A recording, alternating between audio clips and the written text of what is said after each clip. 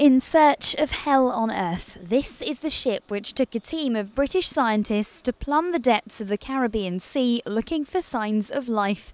And they found it. Slender spires made from copper and iron ores, pumping out water hot enough to melt lead more than 3 miles down. The so-called black smokers, nearly half a mile deeper than has ever been seen before. With water pressure at 500 times the atmospheric norm, the same weight as 2 cars, extraordinary and extreme conditions. Linda Geddes is from New Scientist magazine. We don't really know what creatures they found down there yet, so the scientists won't tell us, but we can expect probably some interesting new bacteria. You know, there's hardly any sunlight down there, so they're living off the chemicals from the vents.